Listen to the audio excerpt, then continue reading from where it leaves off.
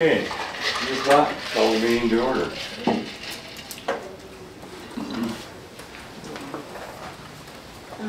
Scott Holwick. Here. Roger Lang. Here. Renee Davis. Here. Tom Duster is not with us today, and Dan Wolford may join us later. Ken Houston. Here. Wes Lowry. Here. Kevin Bowden. Here. Hope Bartlett. Here. Alex Merkline. Here. Nicole Halpin. Here. Chris Hupper. Here. Lance Smith. Here. Heather McIntyre is here, and Councilmember Martin. Here. Glad to have you back with us. Chair, you have a quorum. Thank you. Okay, looking for approval of previous month's minutes. Any questions or comments before we move for approval? No questions or comments, I move to approve. I'd second. Very good. Move and approve, all in favor? Aye? Aye. Thank you. Okay. Kevin. Flow at the St. Vrain this morning at 8 o'clock was 18 CFS. The 125-year historic average is about 35 CFS for this date. The call on the St. Vrain is the Rough and Ready Ditch, and that's an 1869 water right. The call on the South Platte River is Jackson Reservoir, and the priority date of that is the 2004 water right. Ralph Price Reservoir is at an elevation of 6396.6. That's about 4 feet down, or about 743 acre feet. Union Reservoir is at a gauge height of 21.9, or and that's about, let's see, 7 feet down. That's about 4,000 acre feet down. Right now, the select St. Vrain reservoirs at the end of September were 67% of full. If we look back last year at the same time, the reservoirs were about 75% of full. Yeah, it was a hot, dry fall, and we brought down those reservoirs quite a bit. So, Questions for Kevin? Thanks, Kevin. Yep. We have public invited to be heard today. I don't believe so. We have one who is presenting with Hope later, and Councilmember Christ is with And us you as are? well. I'm Courtney Black with Madura. Okay. Very good. Okay, any agenda revisions? I have none. Moving right along. Okay, Wes, it's a big one for you, development activity. So, yeah, nothing to put in front of the board today. Okay, that's good. Okay, any general business, legislative guiding water principles. Alex, you want to Yes. discuss that a little bit for us? Yeah. So as the 2025 legislative session approaches, we, the staff, would like to discuss with the board Longmont's guiding water principles and any input you may have regarding them. The attachment below that page shows the water principles of 2025, the proposed water principles for 2025 as passed by the water board last year. These guiding water principles allow the evaluation of how proposed bills may impact the city and its residents, and we come here asking for the board's revision and approval of these principles for 2025. Review, revision, and approval. Can you mention any significant or maybe changes from where we were before? I mean, they're pretty much the same? Yeah, these are the exact same as they were last year. Exactly. The date changed. Yes, that's 2024 changed to 2025. We made some Went a bit revisions. early, didn't you, last night? We made some revisions in 24, Roger, Yeah. to this document. Yeah. Mhm. Yeah, great. But as passed Okay. by this board last year, Correct. they're the same. So, any comments about Renee, anything? I'm fine with the way they are. Okay. I am as well, Roger. I think we did a pretty good job. I know that there are some interesting things contemplated to come before the legislature that would be water related, but I think that we're covered well with principles that we adopted previously. Yeah. Want to make a motion to approve? I move that we approve the water principles. I would second that. Okay, all in favor? Aye. Aye. Thanks, Alex. No problem.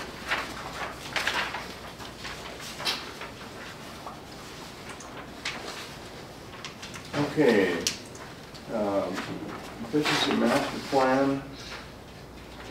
Hope, Yeah, and Courtney. is you and,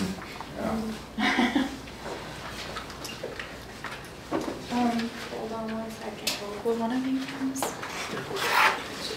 Thanks.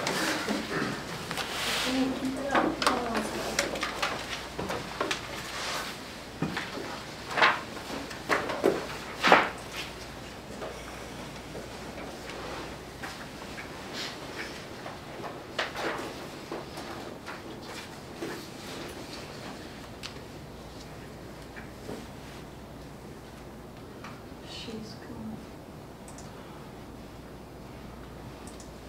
Sardines.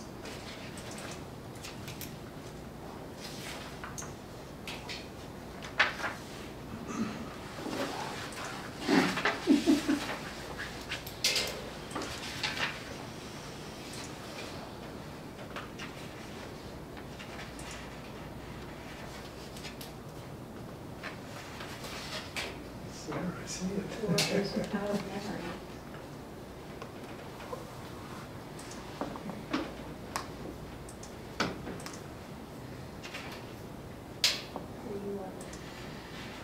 That ain't right. I usually have 14, 15 tabs open.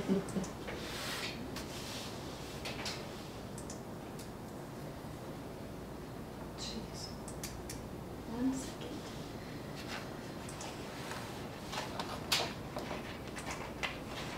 I guess your thing is too big, your It might be. program. If she wants a session of Teams, you can probably join and just show it. Oh, that's a good idea. Heather, if you do a Teams call, then I could just screen share. Is anybody joining on Teams? No. No, but I can join and then share my screen. Oh, okay. You want me to call you? Yeah. Good idea, Chris. Since you have that.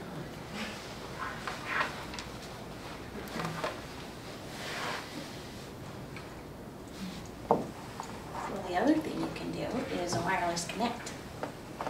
Well, just call me. I Then don't we know have that to this do is gonna anything work. else. Just scroll down to my chat and then call me.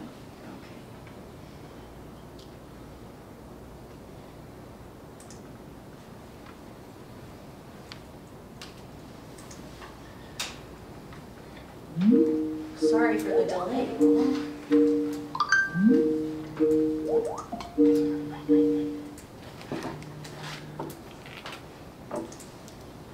You're not home. it doesn't know where It is, that's so strange. There must be like a network issue or something. Well, you know, the red light here tonight. Becky's kidding. Except Becky's. got Your red not present light was on. Well, in yeah, Teams. because I'm in the meeting, Oh, well, that. in this present meeting. Yeah, but I mean, that may be why it won't call you. That's strange. What is going on?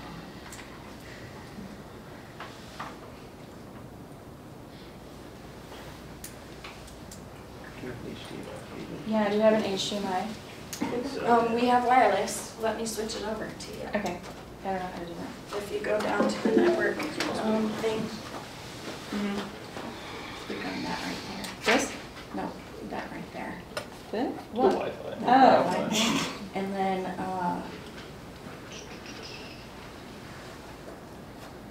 network and internet settings. And then type in, connect to a wireless display. And then there's an SBWD in there.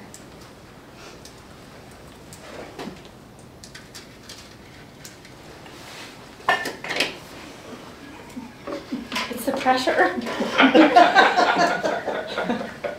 Magic is about to happen, folks. She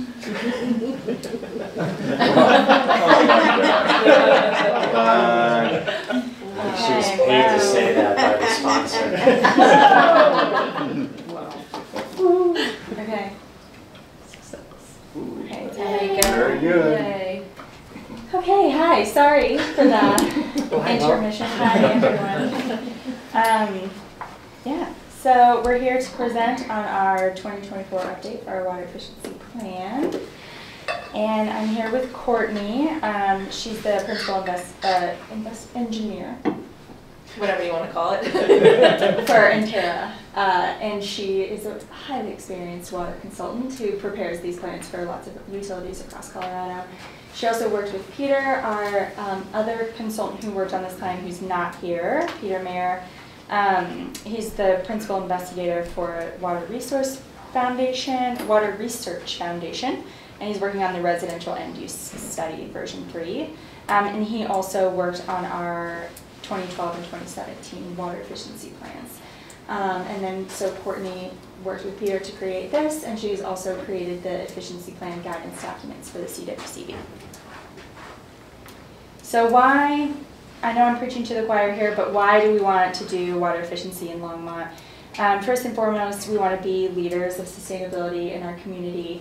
Coordinated water stewardship, working amongst departments interdepartmentally, preparing ourselves for climate change and creating resiliency and reliability, making sure we have diverse, healthy outdoor environments, reducing our carbon footprint, the delay and expansion of future infrastructures, and to preserve our local agriculture. And so when we're talking about water efficiency planning in Longmont, you know, I'm speaking to the choir here too, Longmont's had a long history of water efficiency planning and conservation itself, the first plan being done back in 1996. So this is the 5th update to sequence of water conservation plans you can put together. It is required by the state, by statute, to have a state-approved water efficiency plan if you sell over 2,000 acre-feet. And so this is going to the state for final approval to be in compliance with that statute at the end of this. To kind of go back in history a little bit, one of the key goals of the 2017 plan was to reduce customer water use demands by approximately 10% by build-out being in 2048. And this has been accomplished. You guys have achieved that goal, and in 2024 of this year, savings are due to specific measures and programs have been estimated at about 143 acre-feet. Moving forward into this plan that all of you have had a chance to look at, if you have had time to look at it, we're really calling for saving additional water, and that is in the form of looking at a per capita water use metric of reducing that by about an additional 3% on average by 2030. So over then, of course, the next 7 years. A huge component of that will be reducing irrigated non-functional turf on city properties, as well as continuing to expand your raw water irrigation on city properties. Another goal is really integrating water efficiency across city departments. We're seeing more and more of this with water providers throughout the state, of really looking at how you can integrate water into land use planning, as well as just holistically how can you implement a program where you're taking the advantages of various departments across the city and implementing that. And then also promoting water efficiency equitably. And to get a little bit more into the details of what that's entailing, that's helping ensure all people have access to safe drinking water. Encouraging this distribution, the economic, social, and environmental benefits across all sectors of the community. Promoting resiliency to climate risks such as flood and droughts and wildfires, and then providing all members of the community to meaningfully participate in water efficiency related decision-making processes, and making sure that information is translated appropriately. Let me ask you a quick question. It looks like you went from one measurement in 2017 goals to another. I mean, percent. I assume that's raw 10%, and then you went per capita. That's a different way of measuring, right? It's using different metrics, yes. Partially, and Ken, please feel free to elaborate on this in terms of just historically, looking at the 10% based on build out is a little more difficult to message from a public messaging standpoint and to explain, and so that's why we opted to choose a different metric moving forward. But essentially, if you do all the calculations and look at it, you're still working with same types of numbers. It's just a different metric to look at it. I just think per capita would be a more equitable way to measure, but that's just my opinion, so anyway, I'm curious. Thanks. And so some data, this really tells the story in terms of just historically where Longmont's been at. The green line showing increasing population since 1996, which is no surprise, you're a growing community, and so you've definitely seen increasing population as you've continued to develop. The pretty cool thing is that if you're looking at the total water produced, and those are the light blue bars here in the graphic, you're not seeing an increase in total water production. You're actually, if you're looking at kind of that 2000 to 2012 mark, and you compare those to the 2011 to 2023, it's actually lower. And that's an indication that per capita water use has been decreasing and really speaks to the City of Longmont's efforts in reducing water use over time via conservation and other measures. We go to the next slide. And you can see this starting in 2013 out to 2023. This is the per capita water use that has been observed via the billing data. And you can see a certain level of reduction over that course of period historically. And also, as I mentioned with the goal, now we're looking for achieving additional savings of 3% in the next 7 years.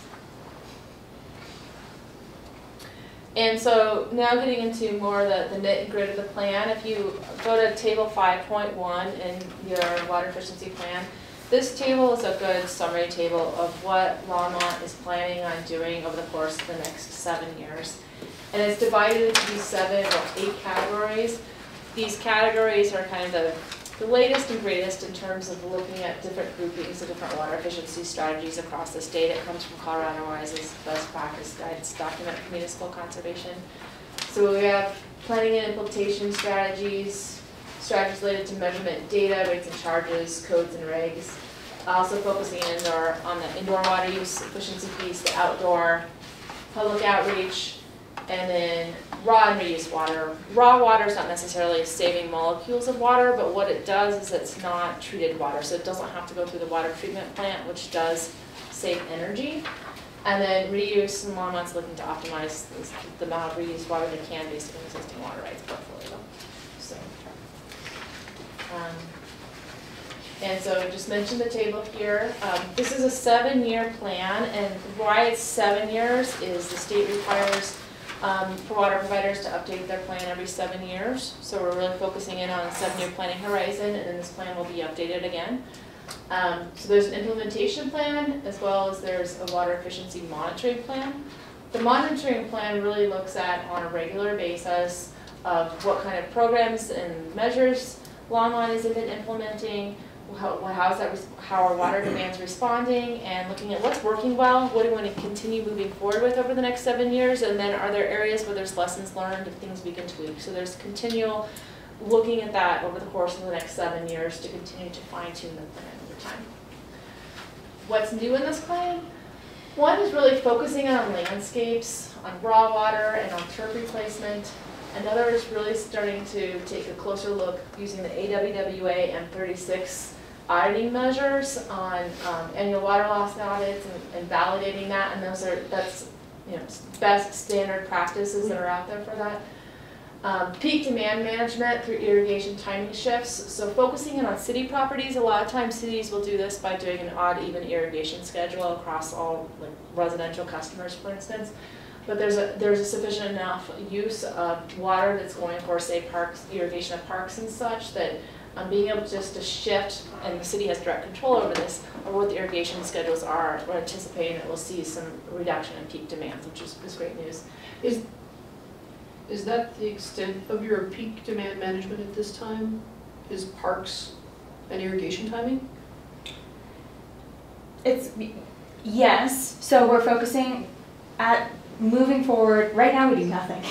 So, I know, it's an improvement. yeah. Yay. So, Let me this rephrase that. This is a great improvement. Do you have any plans to go residential? Yeah, eventually. Okay. We're gonna start, and that's part of what we feel is important in our programming, is being that role model. I don't want to be like, you guys can't water, you know, during these times, when we're watering our parks during those times. Cool. Something like that. Are you finding that parks are able to do it? We haven't begun doing it. This is Okay. our draft plan, so welcome any comments and feedback. Okay. But yes, this is one of the measures that we're hoping to implement moving forward. Okay. But we have started engaging parks in an informal discussion way, and I think we can figure something out. Okay, very cool. Also, related to that, residents engage me to engage parks. Yes, that's a big about part of that too. Watering is because if somebody sees this park sprinklers running at 10 a.m. or noon, they write me a letter. That's Yeah. the way it works. Yeah. And so the answer I've gotten back in past years has been, well, you know, our sprinkler system just isn't good enough to get everything watered earlier in the day. Yeah. But then we've been replacing the automation in the sprinkler systems for the last, what, 3 years? We've been 5 upgrading, years, yes. 5 years, something like that. So you're probably coming in the right time to actually make that improvement. Yeah. So, And part of that, again, is addressing our peak demand, which is 2 a.m. on Monday mornings. Yeah, so that's part of that, that's driving this big one, but, yeah. Sorry to interrupt. No, good question. And then our last one here is engaging with the land use planning to better integrate water. And this is something that the state has really been promoting over the course of the past 5 years of how can water be integrated with just looking at the future and where future developments are going to look like, and working with planning department to be able to do that. For instance, not putting in Kentucky bluegrass right with new development as opposed to putting it in and then say tearing it out for 5 years or replacing it. So this is more, it can be viewed as much more of an economic approach to things. I have a question about that too, because I should probably be going to Grant with this. Because I just answered a resident letter about that. It's like, why do you let the neighborhoods have all of this bluegrass?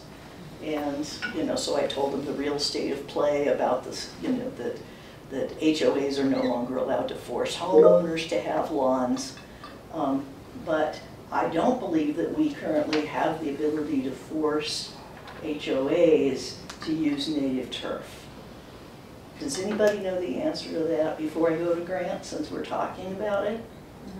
Yeah, so moving forward, starting in 2026, the state is no longer allowing anyone to implement non-functional turf.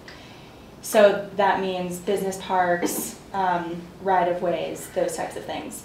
As far as in HOAs, we don't, that is functional.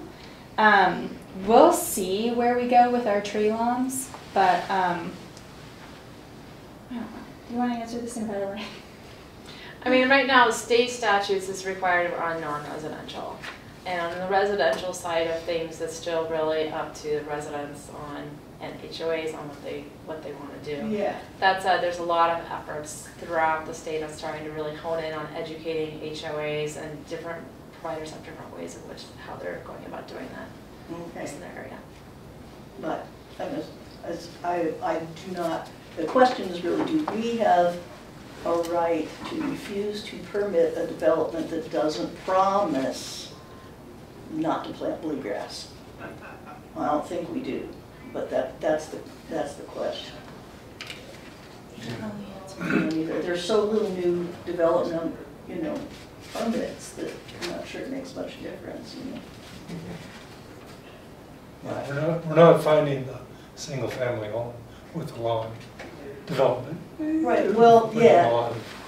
Yeah, Higher density. people are doing that by themselves. I mean, they're tearing out their turf at a pretty good clip, aren't they? Yeah. Yeah. Hope's been really good about putting together a growing water smart effort at Longmont, which is the first step you have to do. And then, you know, we're trying to work on the city non-essential turf, and then this, with the state language, we're able to go beyond that with commercial and like some other areas, but it doesn't go all the way to residential. But I think as the growing water smart effort goes forward, we're looking at the city code, and we have to change the city code first, and that's development code. That's an effort, but we think we'll get there. And we're working on it. Yeah, There's an active, we're working on it. It'll happen someday. it will.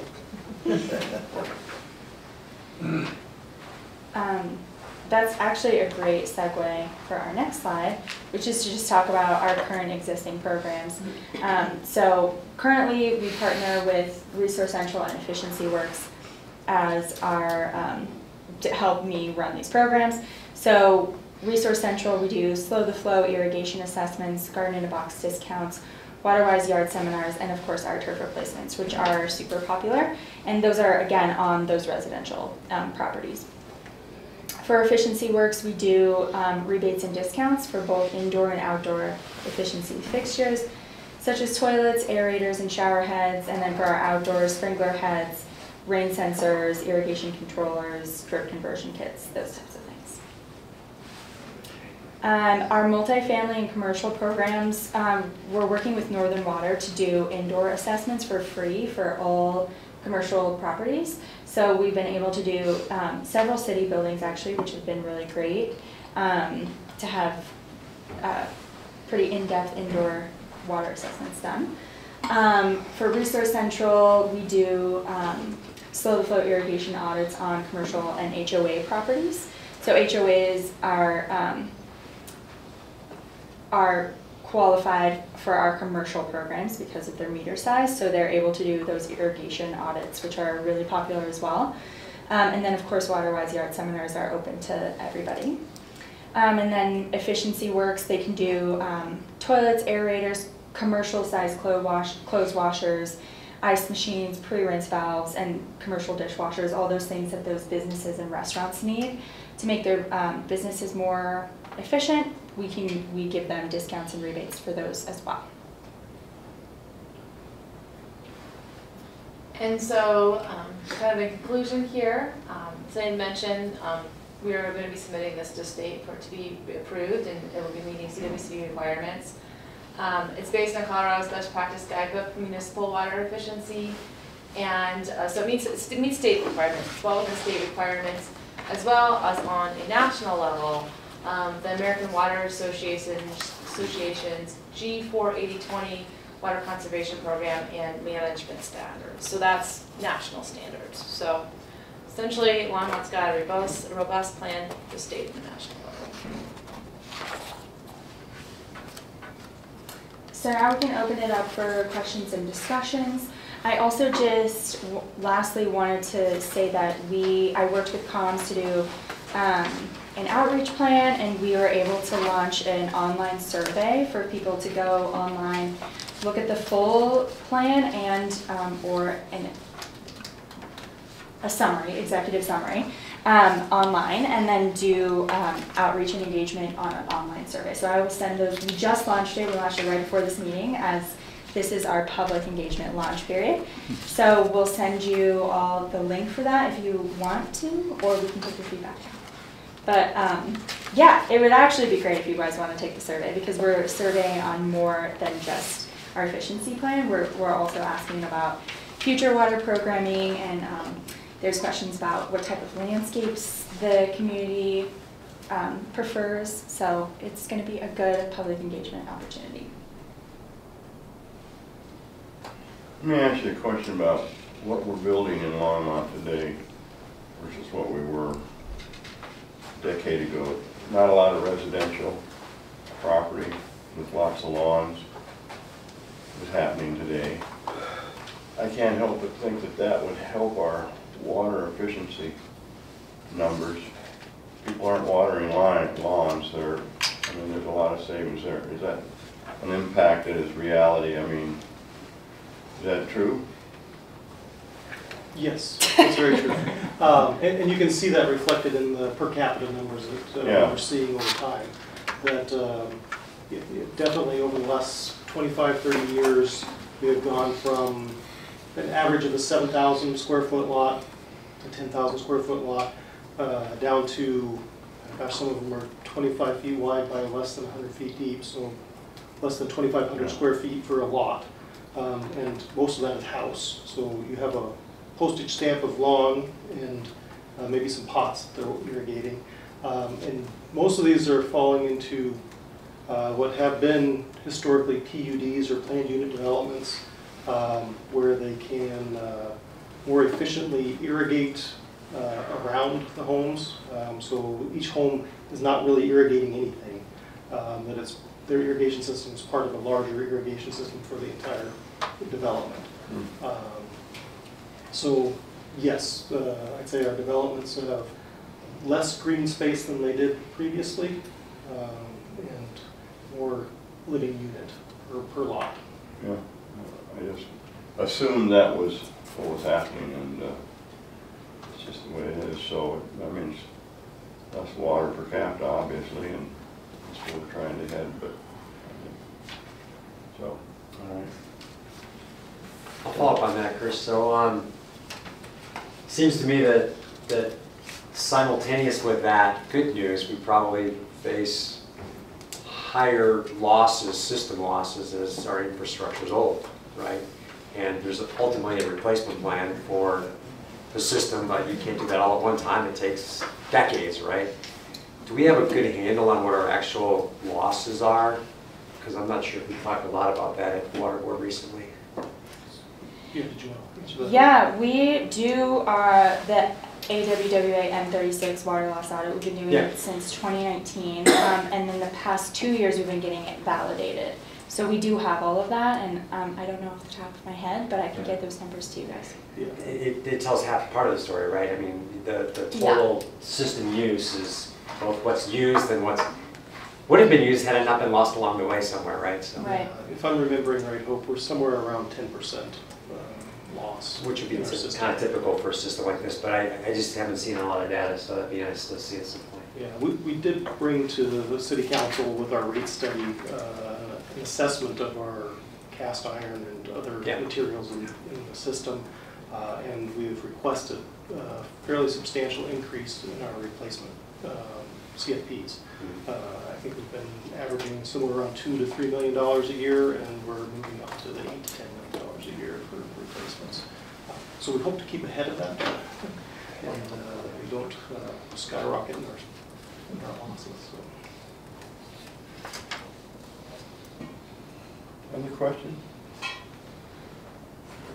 Well, Courtney and Hope, thank you for your presentation. Can you send those surveys though? I'd like to go through that please. Yeah, I'm process. really It's excited easier than about giving it. you feedback at a table situation to look at it linearly. Yeah. Yep, absolutely. Cool. Invite your friends and neighbors to We'll do. participate too. Well, We were looking at our past engagement rates, and I think last year we had like 6 comments on the plan, so I know we can do beat better that. than that. I know we can do it. It's gonna be great. I can beat that. Me too. We have 3 more here. Yeah, thank you. Okay, Windy Gap update.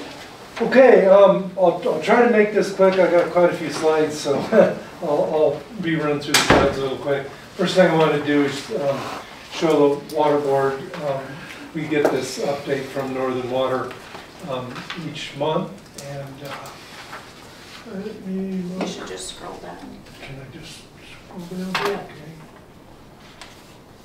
There we go. Couple things.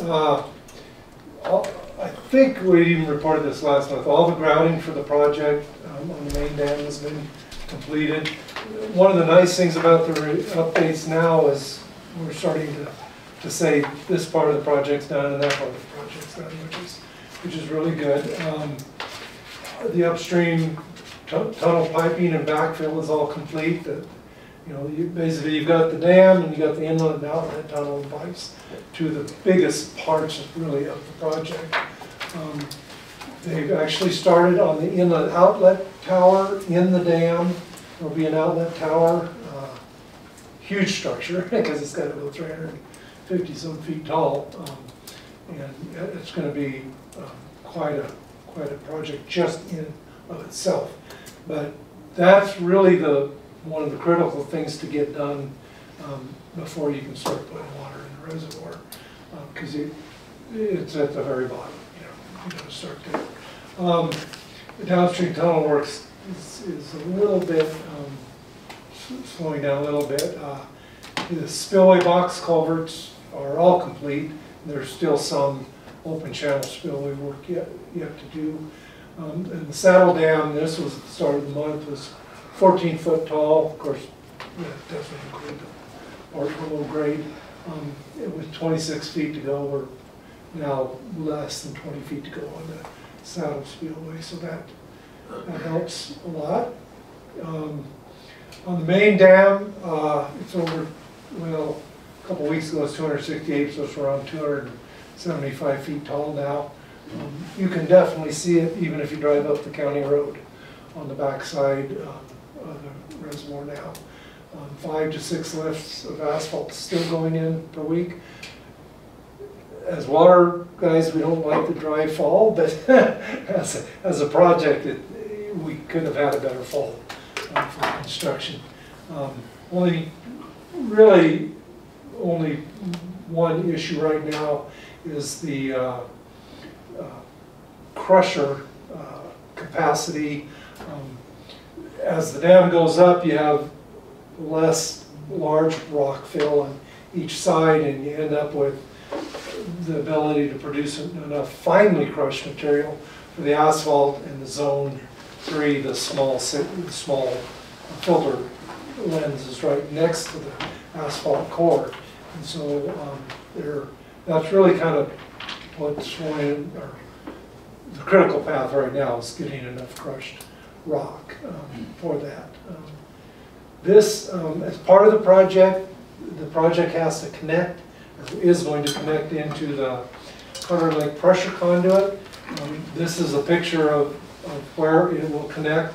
They dug up the pressure conduit that goes from the Flatiron power plant, the pumping plant, that pumps water up to Carter Lake. So we're not getting any water in Carter Lake right now. It's going to be a little while before water will flow into Carter Lake. Right now, all the water that's coming down the project's going up to Horseshoe Reservoir.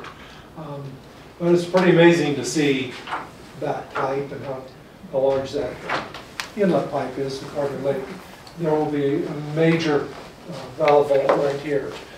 This allows a number of things. One is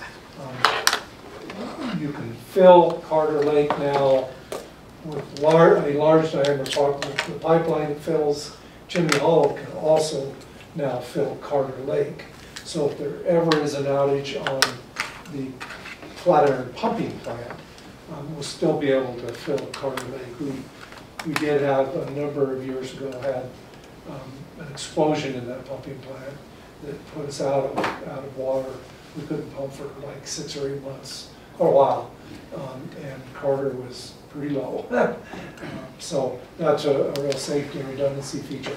And also, if Carter's down and Chimney Hollow is full, you'll be able to run water by gravity from Chimney Hollow to Carter Lake. So a lot of different things that does. Right? That just kind of gives you a scale when you see the worker right here. That kind of gives you a scale for some of that stuff going in. This is the main control house valve vault. The valves are in there now, and the steel and the roof is going up, so it won't be long before. It is hoped that that's completely enclosed, so that it can continue, or can continue uninterrupted through the winter. So that'll be good for that to happen.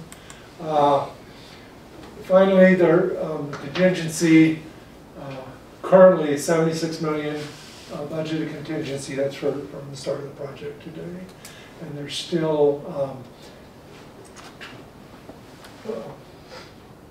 Tax out of that. There still 23% uncommitted contingency, so we're still doing pretty good from that standpoint. As far as the construction schedule, this is the good, I'll call it the good fall, late summer fall, has helped them actually get ahead of the projection. The upper line's the fastest projection, of orange line's the hopefully lowest projection. We're right up here right now. So still looking at an August 25 completion, but it looks like we're about a month ahead of schedule right now. So that's pretty good. So that project is going very well. The other main project as part of the Windy Gap firming project is the Colorado River Connectivity Channel. And I wanted to spend a little more time today on, I mean, we've talked about that in the past, but the project had a ribbon cutting and grand opening last week. So we're very excited about that. It's fully functional. The contractor's doing a little bit of cleanup work, but should be out in the next few weeks and have this project completely finished. And I'll just point out a couple elements on it. So this is kind of a little bit of our west slope mitigation. When the original Windy Gap diversion project was built, the dam went clear across the valley, clear over to the railroad tracks here. In fact, you can see what was the south abutment, south embankment, and then it came from here, it came all the way across here. This is the spillway for the Windy Gap Firming project. So basically, the entire valley was reservoir. So the connectivity channel was installing a containment dike dam right down the middle of the then current reservoir, and then constructing the connectivity channel on this side. Used quite a bit of almost half of the, a little bit less than half, but almost half of the reservoir's site so that we could do a much better job of creating that connectivity channel. Just to kind of point things out, this tree line is the Colorado River, this tree line is the Fraser River. Their confluence is right here, just immediately upstream of where the connectivity channel starts. And then the connectivity, the main part of it is right here. Highway 40 goes out Granby to Kremling. You can literally drive on Highway 40, pull over the side of the road, and all the structures right down below you. So if you ever get over there, spend a few minutes, stop on the side of the road there and take a look at it. But this is where it diverts water, and then either divert it into the Windy Gap Reservoir or on around through the connectivity channel. The connectivity channel will always have water in it.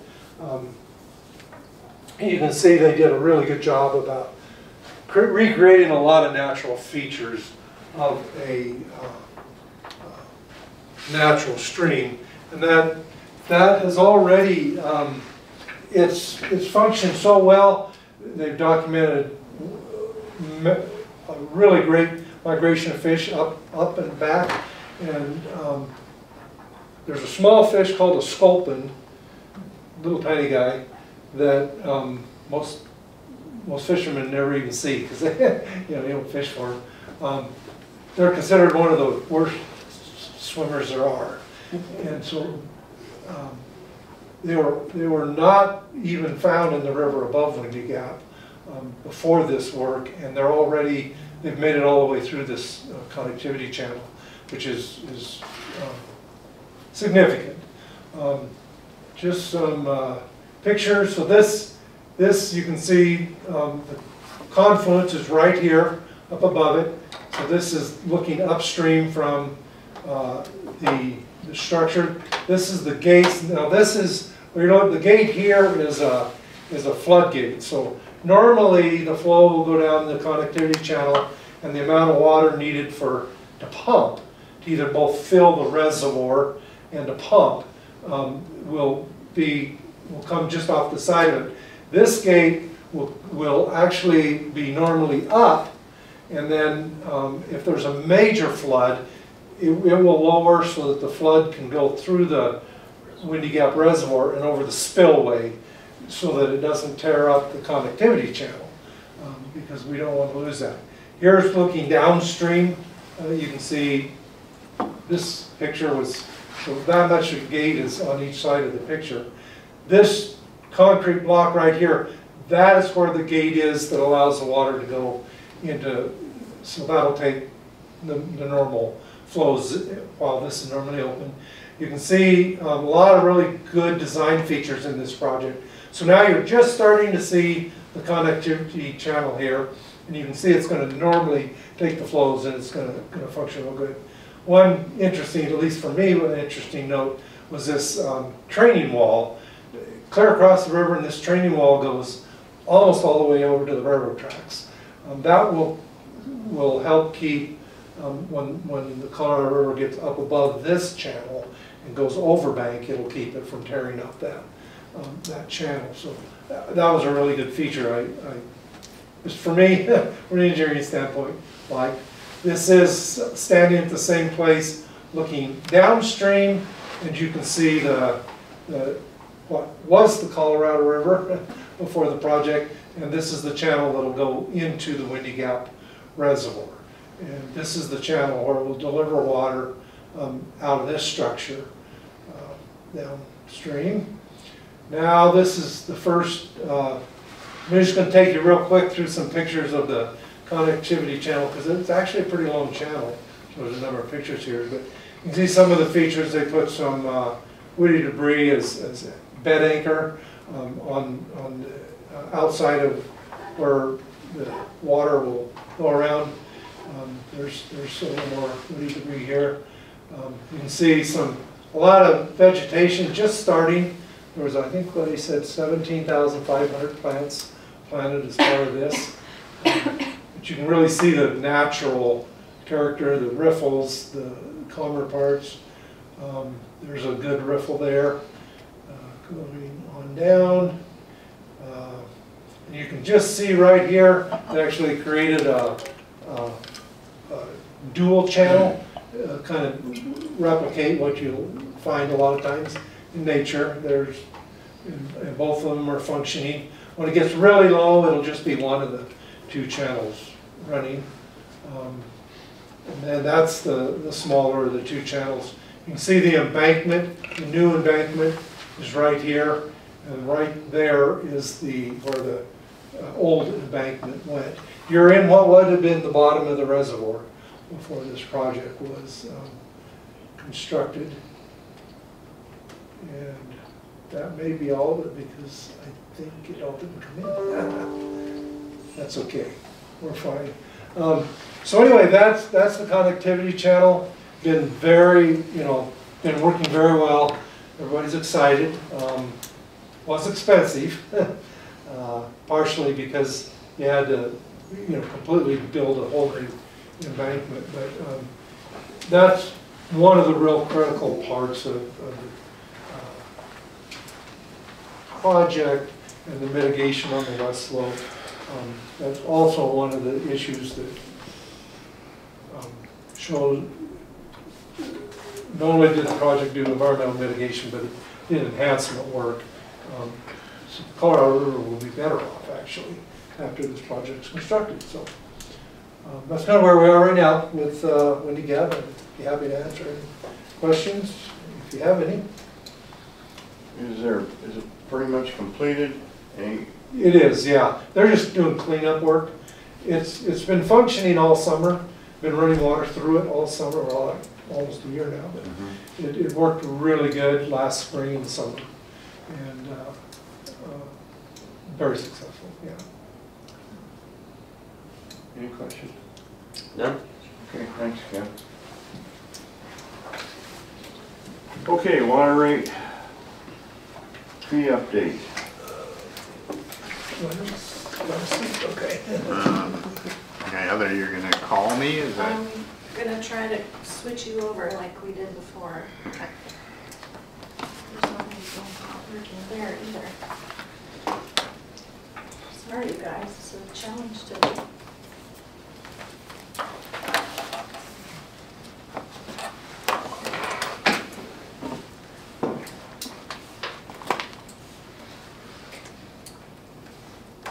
Try to pull it up real quick.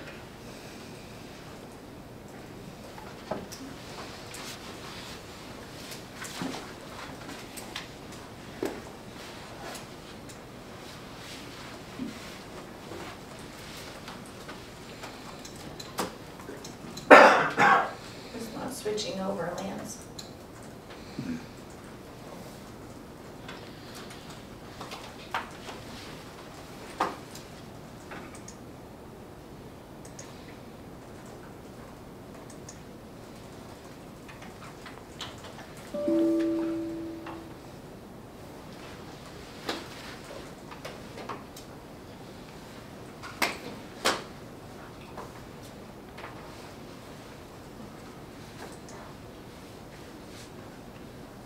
Guess we crashed the computer. Can I just plug an HDMI cable into this? Into my laptop? I don't have an HDMI cable. I don't Okay. think.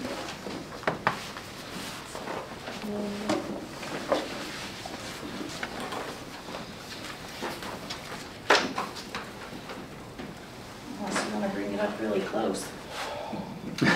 Wow, I can't bring it that close.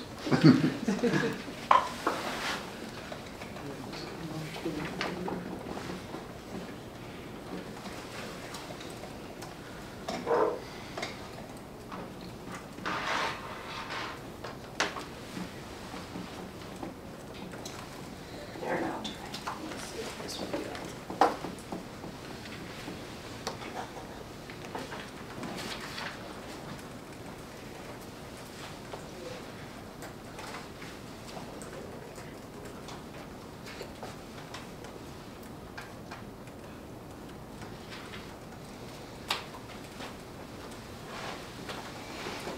Can you try pulling up this wireless right there? Click on that. And then go to settings and type in connect to the display.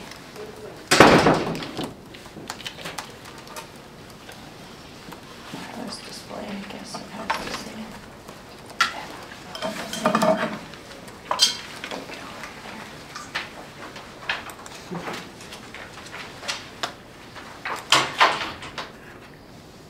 That one right there.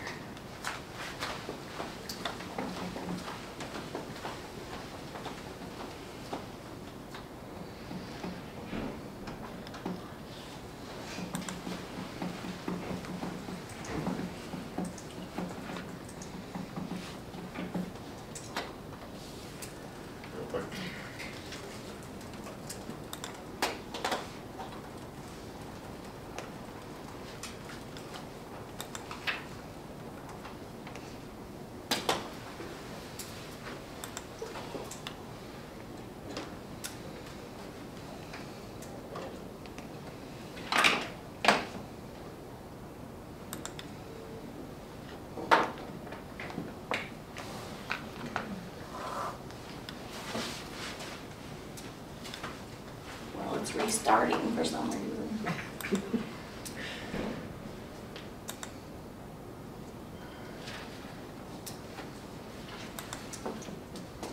Can you talk while it's reloading?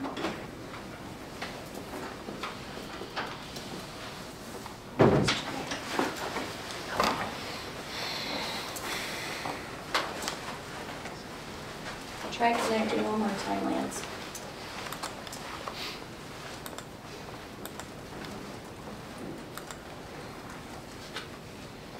There we go.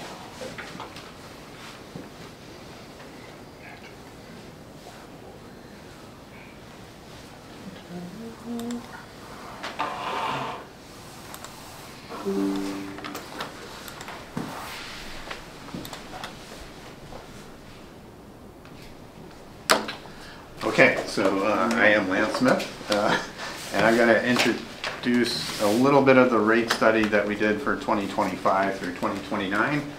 I'm really just repeating a presentation I gave to council on September 3rd, at which I was asking for a little bit of direction because there were two rate options being presented, a 3-year schedule and a 5-year schedule. City council did recommend that we go with the 3-year schedule, so I'll talk about that in a minute. This was something that we've been working on for the whole year, so we went to council in May to give them an update of the initial need. We then talked to City Council in July about our capital improvement plans and some significant capital projects we had that are kind of outside the norm there. Then in September, I updated them with this presentation on the cost of service findings and proposed rates. Then this month, we went for first reading on October 2nd or 8th, October 8th, I think. Yeah, and so we're going to go for second reading tomorrow night on the 22nd.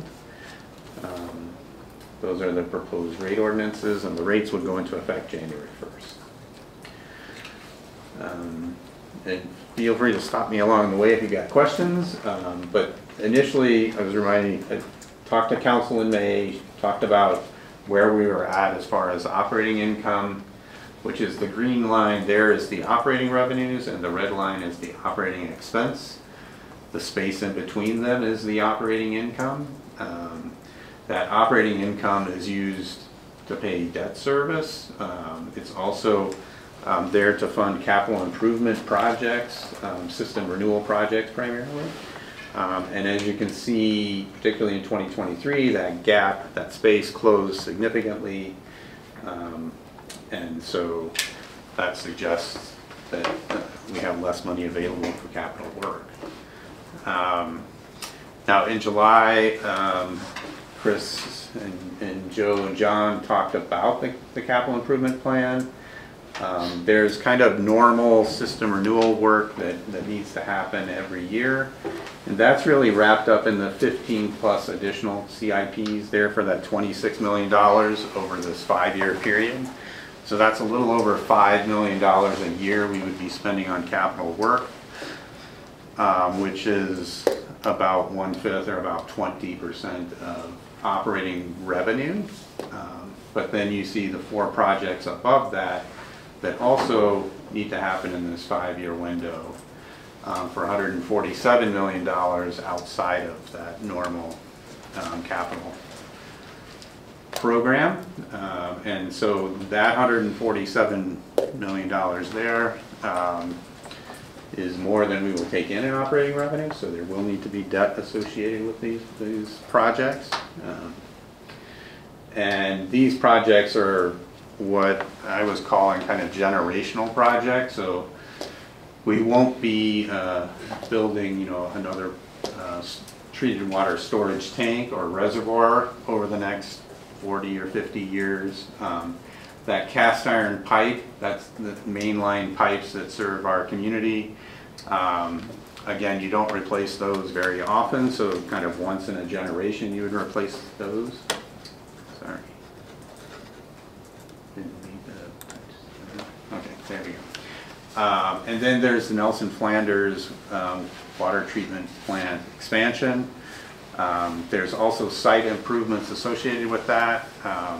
And so we've got about $30 million of site improvements, and then we would be ready to do the actual expansion, build out the process train.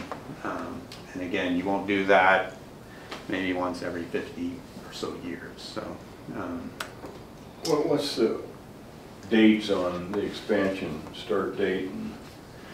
So what I'll talk about here in the rate study is that we've looked at a number of, so there are a number of rate pressures here, and one of the things we looked at was delaying capital as long as we could. And so the Nelson Flanders expansion we've delayed until 2029, which is the last year that our demand projections say we can wait. So we anticipate doing that project, beginning that project in 2029, Chris? Yes. Yeah. Any downside to the, I don't want to call it the delay, but I mean, are there any issues waiting until then? Yeah, financially, we don't know what's gonna happen in the next 5 years, so there's a financial risk there. Operationally, I think Chris will speak to that. Yeah, operationally, we don't have a chart that shows this right now, but our peak demands are still below the peak operation of the plant. And we've held that since, I want to say 2007, 2008, I think was our peak of 36 MGD. And we're rated at 40 MGD on the plant right now.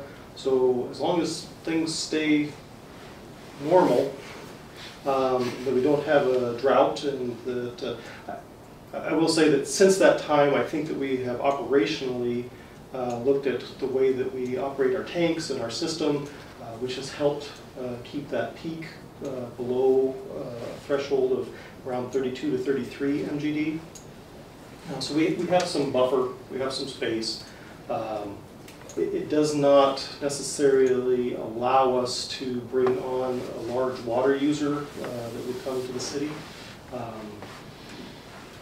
If something large came to the city, such as a pharmaceutical manufacturing or chip manufacturing, we'd have to look at how we would address that and how we could treat that water in order to get it to them.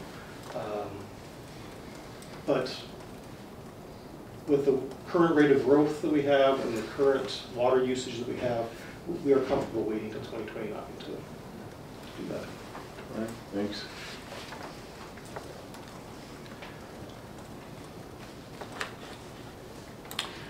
Okay, so where are operating revenues used? So this graph is intended to reflect, it's a percentage on the left there. So that orange line represents 100% of operating revenues.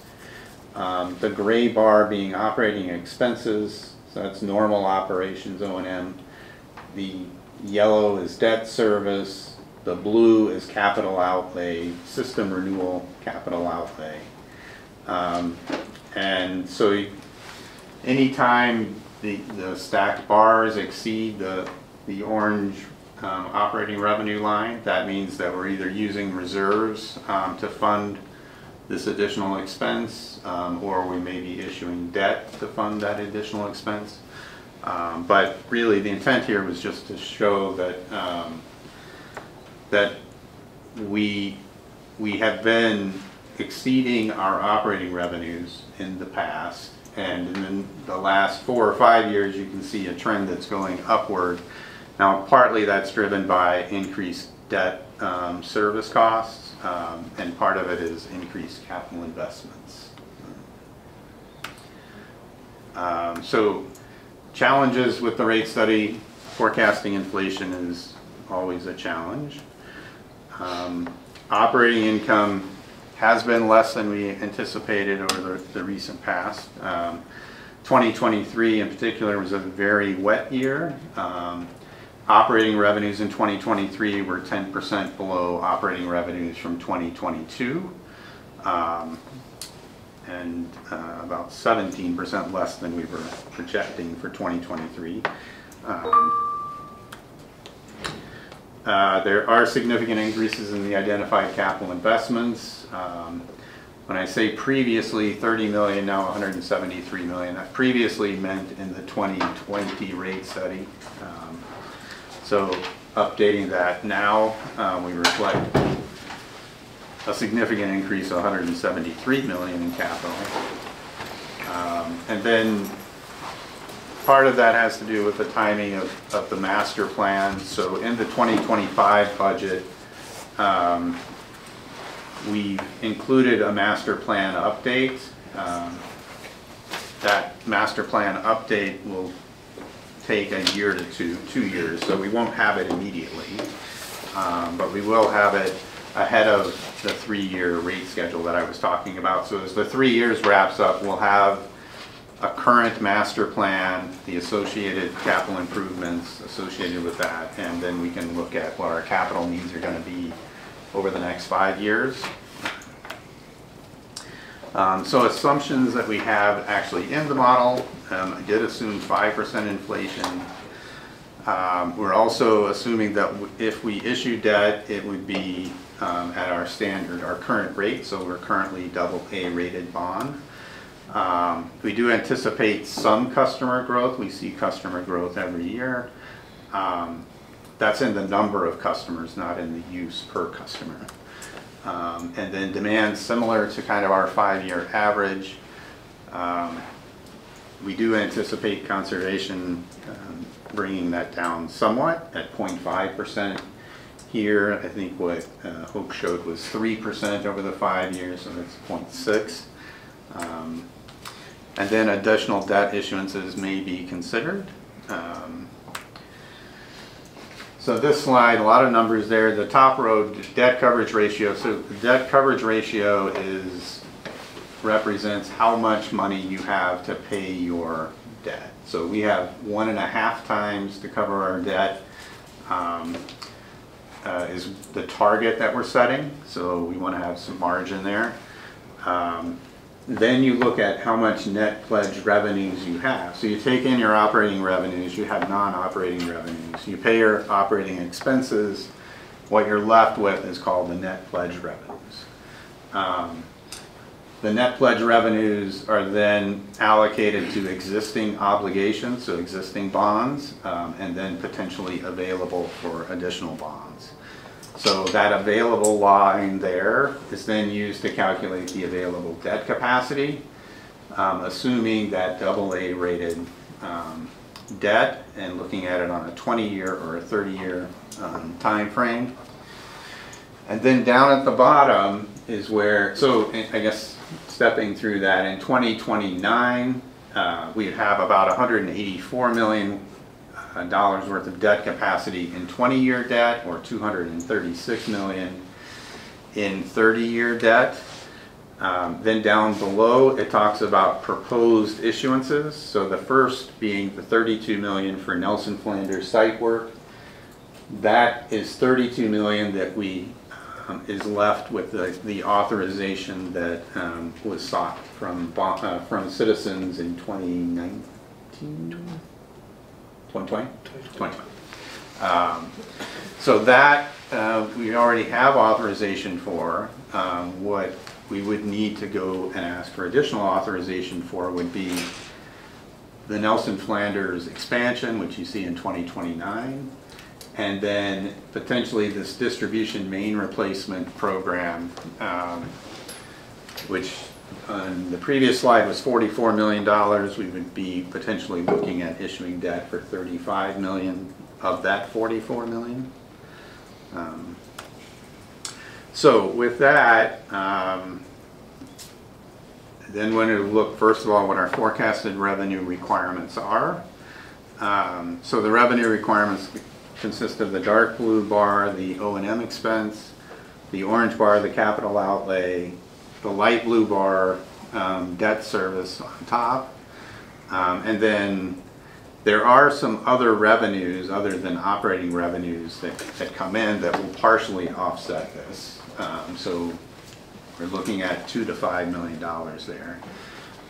But you can see from the green line that our current revenues are not going to meet all of those revenue requirements. So ways to close that revenue gap. We could issue revenue bonds. And issuing revenue bonds is appropriate for long-term capital investments, generational investments. Essentially, you're going to ask the customers for the next 20 to 30 years to pay off this debt, so they need to be benefiting from whatever infrastructure they are paying for. We could delay capital investments. We did look at that. Nelson Flanders expansion has been delayed as far as we feel we could comfortably do. We can use existing available reserves to cover that shortfall, or we can look at increasing rates. And I've put these kind of in order of how we try to look at them. So increasing rates is something that does need to be done occasionally, but we want to look at all of those other things before we get to increasing rates. So, as I said, we are proposing issuing some debt, $147 million over the next 5 years. We did propose delaying Nelson Flanders expansion. It's only 1 year at this point, but it's as far as we could go. And then we would propose using some of the available reserves, $15 to $20 million, or $3 to $4 million per year. But we are still going to need to look at adjusting rates. It says 9 to 9.75% each year going forward for the next 3 or 5 years. So the options presented were, option A was a 5-year schedule. And again, looking at this, I tried not to change the colors. So the dark blue is O&M, the orange is capital, the light blue is debt. The other revenues to offset it is that green bar, and now on top of that's that, I'll call it salmon, but the very bottom bar is the use of reserves. Now what I will say is that we're still not getting that green bar above the blue bar there, the stack chart. And in the 3-year schedule, we're also not quite getting it above there, but we're saying over the next 3 years, we'll make adjustments in rates because we know some adjustment is going to be necessary. Meanwhile, we're going to update our master plan, develop our CIP going forward, and then we will come back and talk about rates at that point. Getting down to what that really means for the average citizen here. So residential water service would be going up $4 or $5 up to $6 per month each year. Now, looking at how that compares to neighboring communities, you can see the dark orange there is really where our average bill is, and it would be going up $4.46. Wouldn't really change where Longmont is relative to the other communities. This is not considering any increases that other communities may have, so it's likely that Broomfield, for example, might be above us. Then the lighter orange bar reflects where our customers that are eligible for our Longmont Cares program, where their water rate would effectively be at the end. So it will be going up about $2.77 per month, but still lower than almost anyone else, depending on what Louisville does. And then looking at the whole utility bill, so there are other increases coming in 2025. Electric rates are going up about 6%, so that's that $5.71 per month. And the water rates here, that $4.46 we talked about. Wastewater had another rate increase before $3.39. So in total, we're talking about the bill going from $219 to $232. So an increase of about 6%, I think, is what that worked out to. And then for those customers on CARES, currently they're getting about a $38 rebate. That rebate would increase to $46 in 2025. So the effective increase for those customers is a $5 increase on their utility bill. And that's really it. Then I got to the point of the council's discussion and seeking direction there. So, welcome, Dan. Thank you, sir. You might want to start. You have some questions, I know. Yeah, okay, I can start with, I sent some questions to Rhonda, and I think the first one was looking at the difference in the rate between that of the city of Longmont residents and what we're providing and the cost for the town of Lyons. Pretty significant difference. Why is Lyons getting water, the increase at like $3 and the resident of Longmont $4.50? Right, so Lyons is a wholesale customer. Meaning what? Meaning that they're providing us raw water, we're treating that water for them, we're then providing that water to them through a pipe that is their pipe. So they're not paying for any of the distribution system in Longmont because they're not using that distribution system. So that increase that we're talking about really should only be a part of what Lyons's water rate increase needs to be. But it's on the treatment portion. The other question that I had was more policy issues where the medians and the arterials are exempt from this perspective, any of the increases. And I'm just curious, you know, based on my experience and what I've seen, is that many of the medians are not managed well and excess water, and it would make sense, at least from a water conservation perspective, to include those and encourage water conservation in our arterials and medians. And I assume that's a policy decision, and I know planning and parks and a lot of folks are looking at the landscape maintenance standards, and that may, you know, come into consideration at that point in time too. But I would strongly recommend that we not exempt the arterials and the right-of-ways and medians from this. And I think there's some great policy recommendations also in the water efficiency plan around setting water budgets for those kinds of things. And yeah. kind of comparing usage. So yeah, a good conversation to initiate.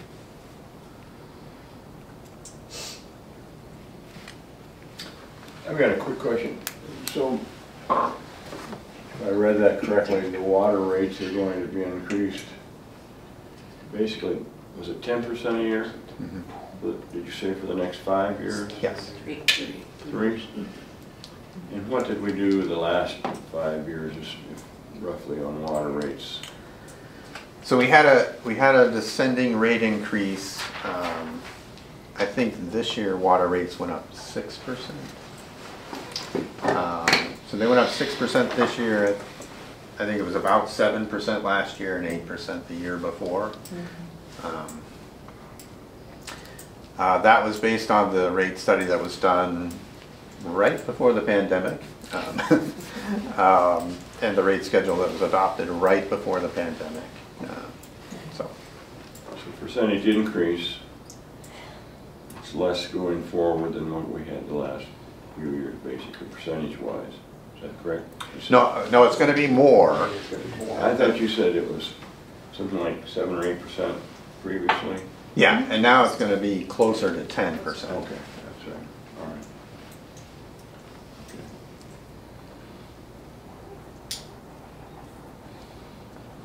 Does staff have a recommendation on a 3 or 5 year I plan? don't think we made a recommendation, but council went with the 3-year plan. Okay.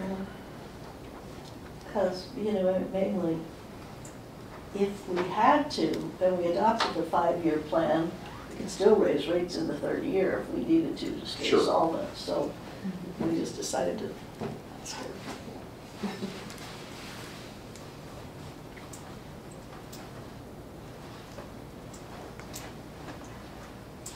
Scott or Renee, any questions?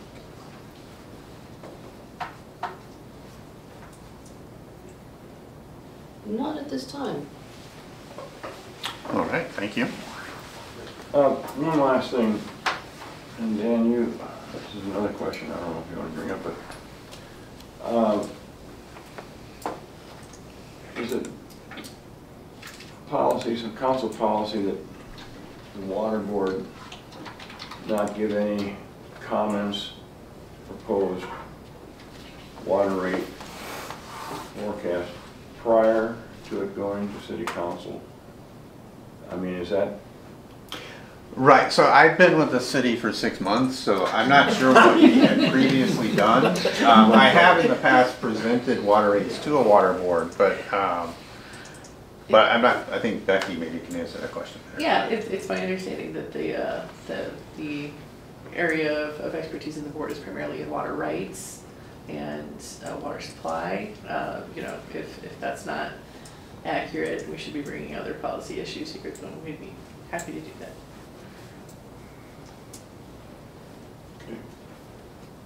So I'm thinking back farther than my brain wants to, but we did, in order to keep the rate increases lower in the 2018-19 year, we reduced our shares of Woody Gap, did we not?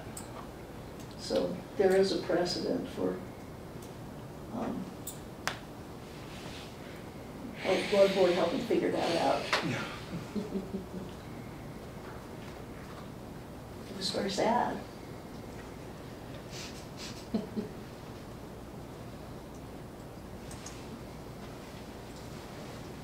So it goes to council? It's been for council. Second reading? Second reading, yeah. Okay.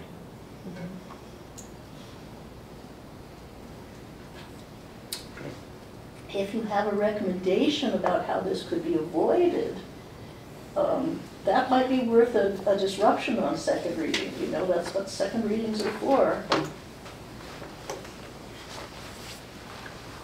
We couldn't think of anything. I mean, you could be looking at 50% like one of the towns down south further.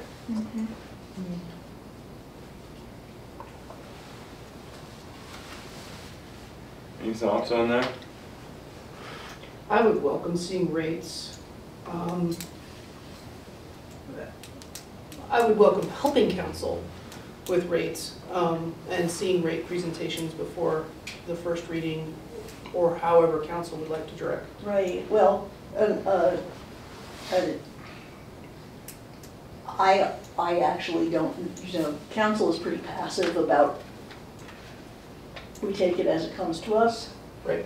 You know, if you would like a motion that future rate increases be passed by the associated board, we can do that.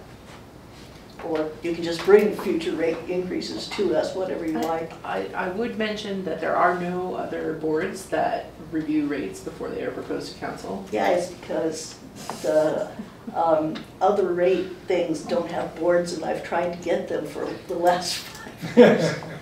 But interestingly, the associated directors don't want a board. Interesting. Yeah. And I would question that because I understand that the Parks and Recreation Advisory Board review annually when there's rate hikes for like access to Union Reservoir or some of those other things. So utility rates are I'm just set on saying- cost of service and are generally not reviewed by boards, but council can direct, you know, whoever council Yeah. wishes to direct. So, you know, what, the thing that I would think about, and frankly, policy-wise, I have, for example, I don't know those rules, including the one you just cited, Becky. What I do know is that the council has not clue one what we could do to mitigate the rate increase, the rate of increase of rates. So some knowledgeable organization is going to have to think about it first. We did have a real anomalous situation where a redefinition of rates changed the burden of the electric rates on the average ratepayer in about 2018, I think. But that was just weird. We put in we made high consumers pay a bigger share of the increase for the meters, and also the original rate suggestions required that residents pay for the whole share of the meters because commercials weren't getting new meters. But the commercial people were benefiting from the projected changes that the meters would get, so that didn't seem right. And so we re-swizzled it, and that did come from council, but it was, that was an anomaly, you know.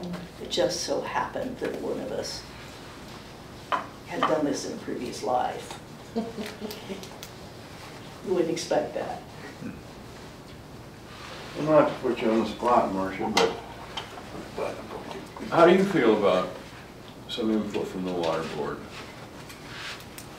on rates, water rates? Well, I would be happy to hear input from any source that would make it easier on consumers. So, you know, again, this is not a design from the council, so we don't have any pride of ownership in it. We are just the ones who take the fall and answer the letters and so on. So I don't, you know, I don't even remember the way the conversation went when we decided to use, you know, reduce our shares in Windy Gap. I don't remember whose suggestion that was. That might have come from council. It was, we regularly reviewed our participation level, and as we were updating our future water demand evaluations, and our future demand was going down, Yeah. conservation, and we adjusted it, and that really was a continuing effort on the water board Yeah. to look at the numbers and look at demand, and it was, I thought, a very good process where Yeah. water board would review that and make recommendations. Well, to council. and there's kind of a, there's two issues that were intertwined back then, because on the one hand, the size of our shares in Windy Gap was, you know, there was a big discussion between water board and staff, as I recall. And council got involved with that, and I think it was an election issue in 2017, as I recall. Yes. And then it was discovered later by falling back that we could moderate the rate increase a bit, and we did that. And that's what I don't recall anything about how the process went, where that recommendation came to council, but council was happy to make the numbers smaller. Yeah, it seems like, having been part of the board and part of that conversation, that was a lot, but moving forward to the future, it feels like the water treatment plant is frankly a really big ticket item, and is the new kind of issue to figure out. I mean, it's a big ticket item. You know, they're like, who monitors what's the right time to consider issuing the new debt, and who monitors whether there are fluctuations in capital, in materials costs for that? You know, sure isn't council. And based on my rate experience elsewhere, it might behoove council to consider asking staff for a presentation around a financial plan that addresses those exact issues. It looks at debt service coverage, looks at timing of projects. I'm a little concerned we're our backs against the wall on the treatment plant, but looks at like fund balances, and if you can do the rate increase well before you need the treatment plant, so you have some reserves to help pay for it, and it's not just debt issuance. Because I gotta say, a 10% rate increase for the last, and then going forward, it's a pretty long window of 10% increases. Yeah, it's a big, and that's. And those end up being doubling it. Yeah. Pretty So- quick, doubling the bill. Excellent. So we are in for the shorter of the series of increases. So we could follow that with an amendment that says we would like the water board, please, to monitor this and see if we can bend that rate at any point in the next 5 years based on. Or the next 10. Like, Yeah. I mean, it might be that our back's against the wall, Yeah. but Yeah, no, we don't know, we don't want, we don't think there's a way to delay Nelson Flanders any longer. Yeah. But maybe we could do some financial tricks to delay the cost of starting, or to reduce the cost of starting Nelson Flanders. So, Yeah. boy, I could use some bullet points or something, because I'm willing to make the motion, but I'm not sure that I'm knowledgeable enough about the financial language to get it right. Okay. Thank you. Yeah. Did you guys, you looked at 3 and 5. Did you look at a longer period of time? Yeah, our financial plan includes, Like a 10-year, I'm just thinking reducing the increase to the individual, but prolonging that over a longer period of time, so it's not That's- quite the big hit. That's really what the debt issuances will do, those 20 and 30-year debt issuances for the generational projects is spread those costs out over, current and future users. But, we have to be able to issue the debt in time to start the project. Right. Otherwise, we can't hit the go button. And we still have a bit of a window to move around in terms of when we issue the debt. Not very much. Not very much. It's pretty tight. We're pretty tight. Which puts a lot of risk in what happens in the market in the next X amount of months, right? It does.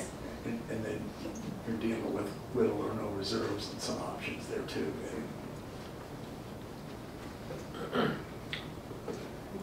And, I mean, I know everybody knows this here, but we're really catching up, and the utilities are on the back end of all the inflation that's happened over the last 5 years. And 5 years ago, we anticipated 3% inflation, and that's not what's happened. I mean, you can see from the numbers that Nelson Flanders was estimated at a $50 to $55 million project. Now it's a $95 million project. Yeah. So And we were very fortunate to issue debt in 2021 at sub 2% rates. That was really good. But the remaining authorization that we have, we really are timing the markets and just waiting to see what happens. But that issuance did allow us to move Montgomery Tank forward, which could have been a major failure in the system. Yes.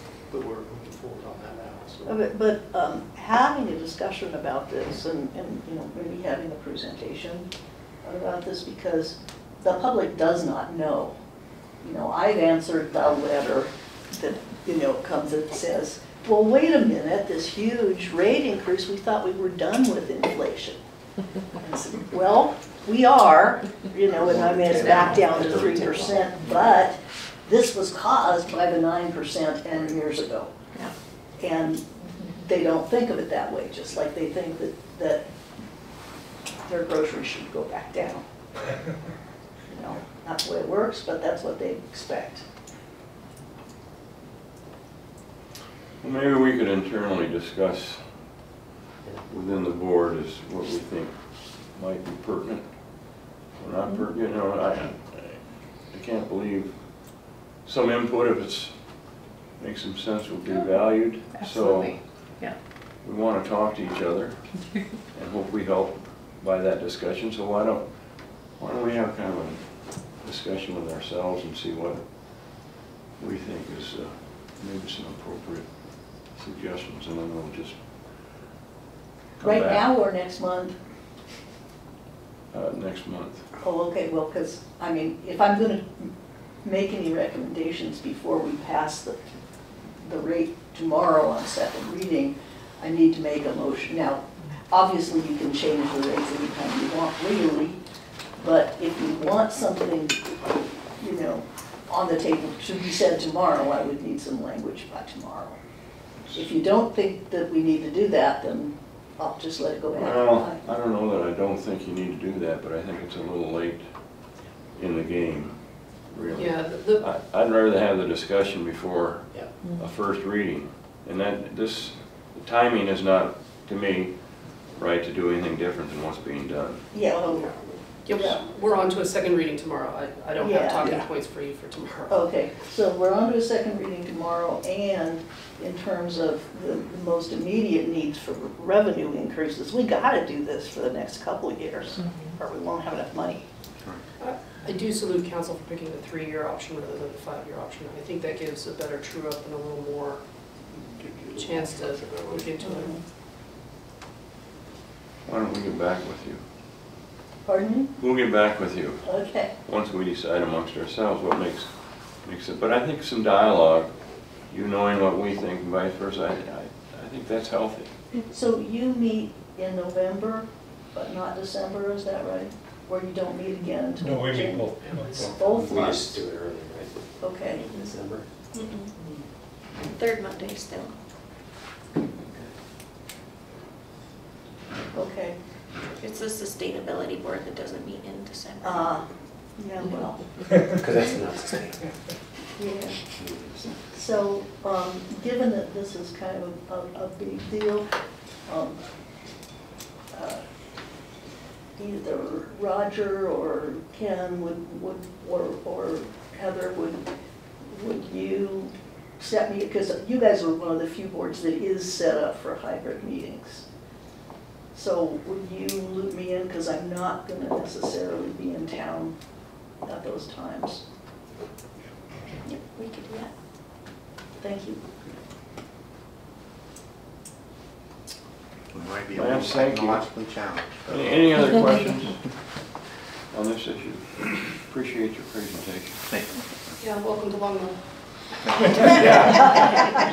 Yeah. I hope you like it here. We're a lot of fun. All right. Thanks again. Okay. Water resources, engineering projects. Joe. So unfortunately, Joe had a death in his family and has been gone for a little bit. Holly was not able to come this afternoon, so instead of getting the 5-cent tour, I'll give you the 1-cent really quick tour of what's happening. Okay. I don't know if we want to try and deal with the computer or not. I think most of you have an idea of where things are that we've been talking about. So we can just go through them. Holly's been working on our North St. Vrain supply line that comes from Button Rock, basically down Highway 36 to the treatment plant.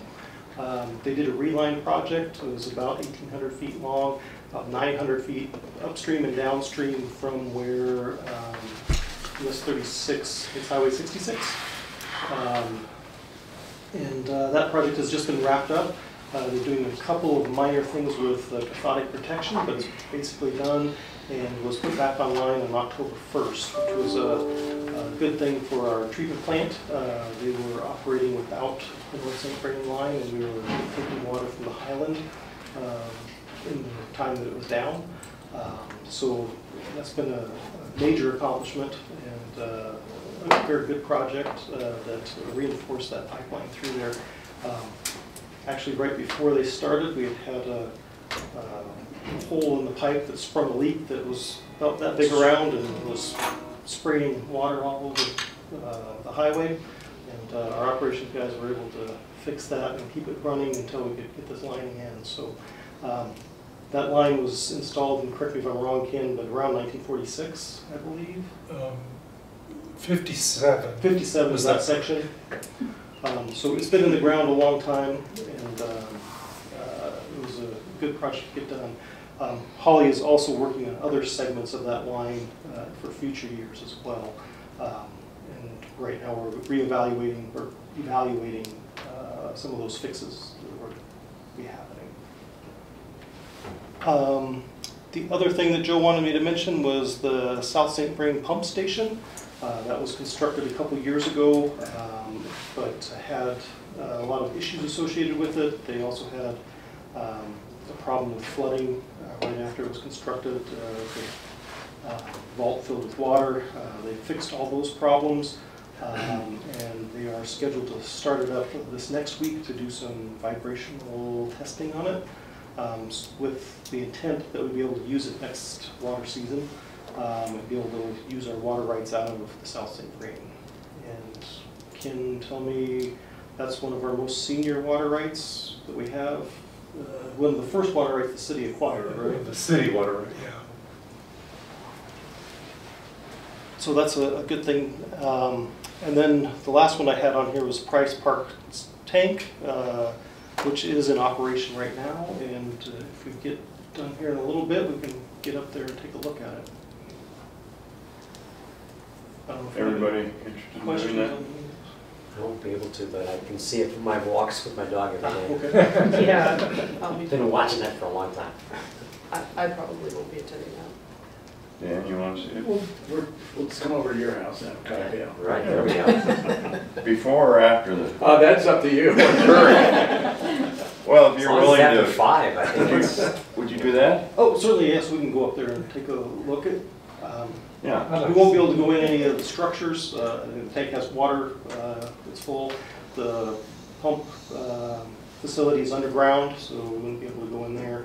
But we can look at each of the things that they've constructed there. I think one of the major things is that we've taken the old 2 million gallon tank and the 7 million gallon tank and consolidated into an 8 million gallon tank, which is a much smaller footprint than it was previously. So there's additional park space out there, and a lot of other improvements. It's amazing how much park space. right? Yeah. Isn't that crazy? I mean, it's double what was there, Yeah, it seems like at least. It's really quite, It's more usable too. yeah. Yeah. Yeah, yeah. You know, try not to make it a one-to-one slope on the park I do. space. So. Okay. We got some interest, so I appreciate that. Thanks. Any comments on our major projects listing that anybody wants to, concerns, or agree with it, or? Nothing. Ken, nothing.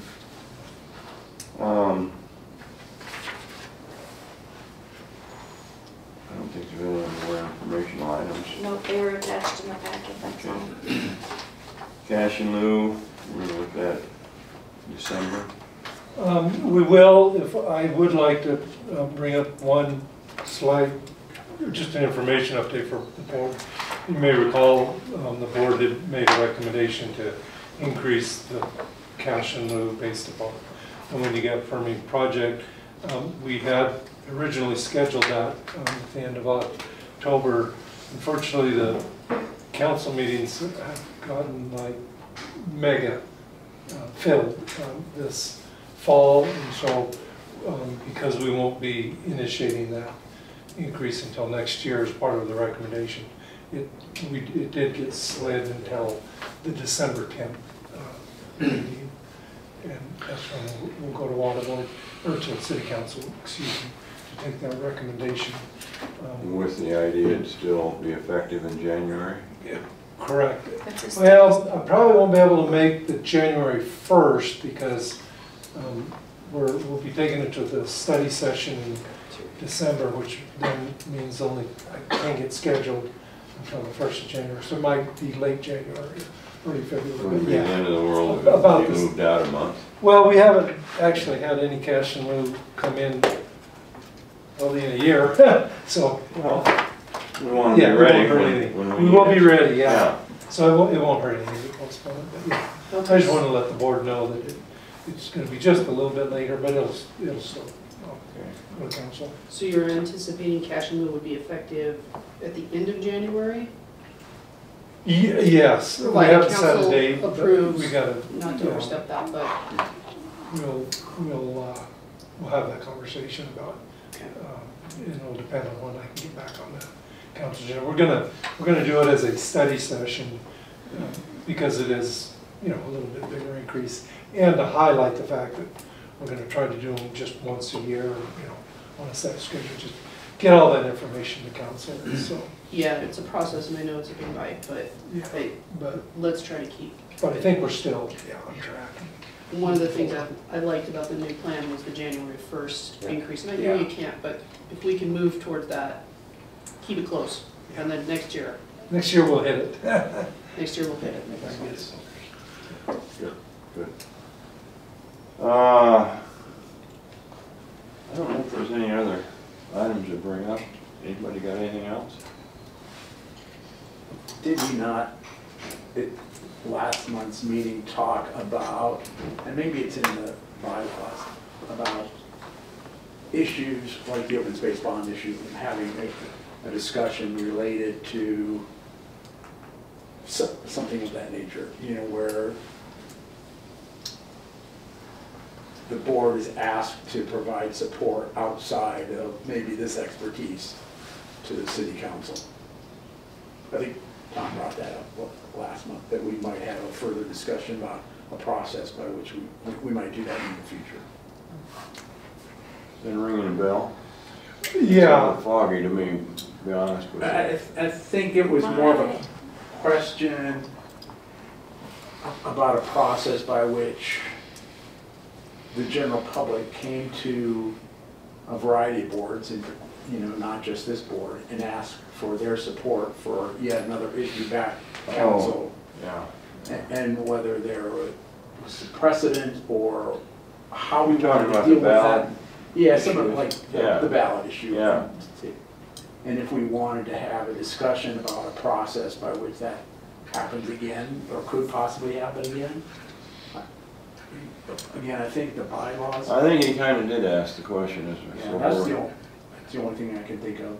Do you remember that conversation, Ken? yeah, and we hadn't said when we do it, and I guess internally we thought it would make sense to look at that when we do our next review of the bylaws and have that conversation for 1 or 2 meetings before that and make that decision at that point as part of our bylaws. We can certainly do it before, we can do it anytime. Yeah, we don't have it on our schedule to do it right away, and we'd be happy to bring that back sooner if preferred, but I think having that as part of our bylaw, our annual bylaw review would. We don't really have a position on it, and that's the situation. Yeah. You know, if we want to take a position. Tom had brought that up. Yeah, no, that's right. And then based on today's discussion, is there a time when we want to talk about our role in, I'm even looking at the bylaws and it doesn't say anything about our review of water rights. Water rates. I understand that, but the response was we were only looking at water right type issues. Bylaws very, well, if you look at the municipal code, What is which is that? what is referenced in the bylaws, the purview of the water board is strictly to the water rights aspects of the water. It doesn't say anything about rates. So if that's a discussion we want to have at some point in time. So it's a bylaws amendment if you guys are gonna participate in that. It would need to be a code, municipal code in the charter amendment to the board's charter, I think. Yeah. Well, I guess my question would be, are there other things that we would want to provide input to and maybe not be so narrow as strictly water rights? We can bring that I charter. think that's a good broad topic conversation to schedule in a time when we have less. And maybe other that's a things on the good agenda.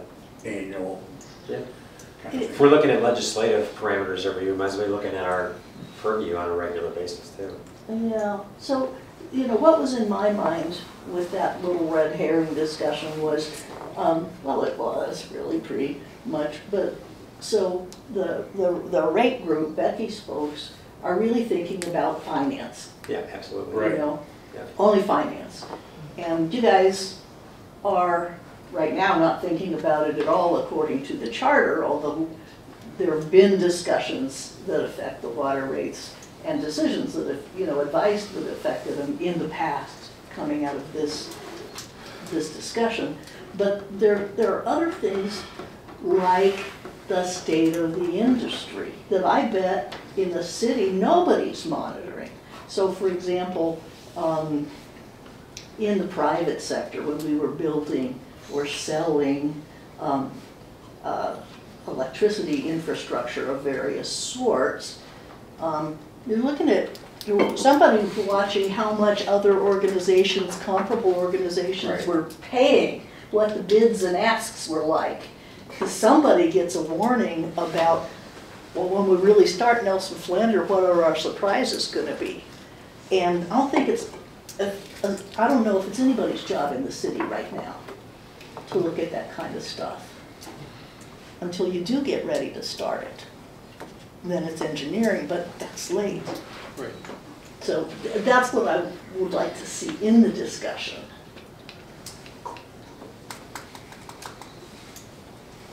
Any other Sometimes, comments? say. Any other comments? Diane, Yes, sir. any comments? You know, I do. I want to weigh in on this. We did ask the landsmith for timing and dollars in terms of those projects. Initially, like I said, we committed to the 3-year. The first year is a 6% rate, and then it goes to 10 or 10.3, depending on which category. And so I think we would very much like some support from the water board. If you don't want to insert yourself now before we approve the second reading, perhaps we do it, you know, within the year. Because what we also wrote in is that we're going to review it every year. So if you could look at it this year, I think 6% would be agreeable as a rate increase for, I don't know. I think it's high anyway, but, you know, that's where we went with the request. appreciate that.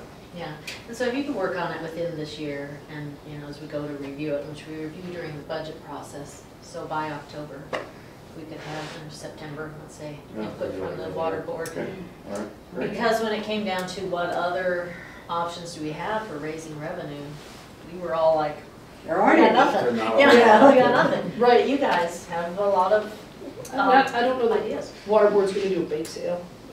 You know, No, they're no, not it's talking talking to telecom, you know what I mean? So- Right, everybody wants to hear me ask them for can't money. even eat But I think more visibility for y'all definitely could come from this board, and more visibility for us would be good too.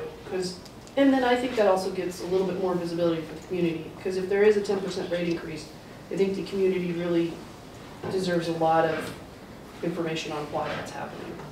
An understanding of what they're paying for. Yeah. And how long that might last, Yeah. and, you know, what return they'll get on their investment. Yeah, I think sharing information is an important thing. Agreed. Well, very good. And we apologize. We didn't say, have we talked to the water board yet? But It would be that's new. my inexperience. And yeah, actually, I think this was a new experience based on my experience on the water board, which is almost 10 years. So it was great to see it, but we'd like to see more. Appreciate your comments. And I will second the motion, or we'll come up with some way to introduce, let's get the water board's input for the next year. Yeah. See, we could do just that much tomorrow night. Yeah, I think that Well, would, hey, if you can do that, I think that's important, oh, you betcha. Yeah, to put the thought out there. okay. Yeah. So we're not surprising people and see what the reaction is. I was pleased with your reaction, and maybe there's, you know, maybe that's something that people would want to hear. I also think that there can be a lot, one of the things that helps with information and understanding is an affordability analysis that goes along with the rate setting. And it doesn't have to be involved, it doesn't have to be hard. It can be something as simple as how long it takes to work at minimum wage to afford an average monthly indoor water bill. Mhm. That's not hard, and that's kind of one of the metrics that's floating around in the water industry of this is what this is doing to, and the minimum wage number is kind of like your lower income folks that need to be affording stuff, and can they? Yeah. And policy discussions about that several years ago, not necessarily as such, but that's why we have the CARES program. That's why the rate analysts are directed to roll in the impact on the CARES program every single year. And that's why we do have a more complicated consumption-based electric rate. That would be, you know, are our water meters smart enough that we could have consumption-based rates? Now, we have a new billing system, so you probably got all kinds of opportunities to make over-waterers pay more. And I'm sorry, I have to take this call. We do that. The affordability thing? Yeah. Hello? I can't remember where it is, Yeah. but I can try. No, I'm in a board The meeting that is sustainability team. just But ending. But it's because it's totally 5 o'clock valuable, but here. I think it's a great thing to fold So into I a race was conversation, chatting, because but there's an accountability element and I have what to you're because doing the to meeting's people. over. What's up? What are you doing to people? Yeah. Because rates are such a big deal, they're, you Yeah. know, it's an annual, Right. or it's a monthly touch from your utility, and it's in your pocket. So, that's just good. Oh, and I Would think you it's have time important. to give us input before the end of the year? Or Oh, yeah. in January? I'm thinking about writing an email as quickly as I can, it could take me a week, but, Okay. but, you know, like, Because I think we could as a delay it board. that long, and certainly we could ask. I Because don't, we have it in the past for other boards. to Yeah, weigh and in I'm on not- topics. I'm not sure I wanna blow up rates the night before second reading.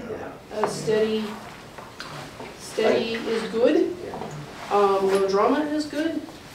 More visibility is good. That's my values on this, and that's why I'm saying, Yeah, I think- can we get more review, but not necessarily change things for tomorrow? If we rush it, I think that could have a negative connotation. I would just, It's gonna call a lot more attention to it too, frankly. It's gonna be all of a sudden this is expected and then it's stopped. yeah, Which is so. why, and then And we'll get there's, a nice write-up in the newspaper. yeah, and you get a heck of a lot more publicity, which is not necessarily a good thing.